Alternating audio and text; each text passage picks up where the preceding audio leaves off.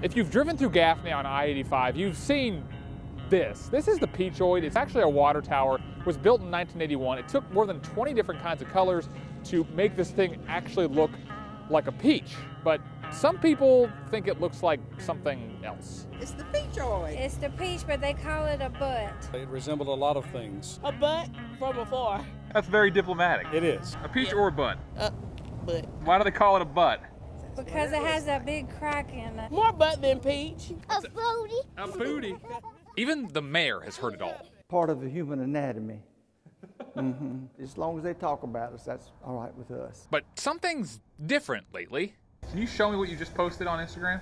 What's up with the peach? Winter after winter caused the paint to crack and fall, so the Peachoid is now getting its first complete facelift. For $120,000, the tower will be sandblasted and completely repainted and hopefully finished by April.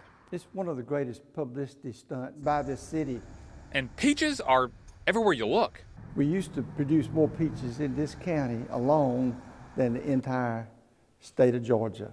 So for now, even though the Peachoid looks like A cupcake. A giant circus tent. But it looks like a big old comforter or something up there. by summertime, it should be a brighter, more beautiful, But it does look like a peach. I mean, yeah, I can kind of see it. In Gaffney, Jeremy Markovich, NBC Charlotte.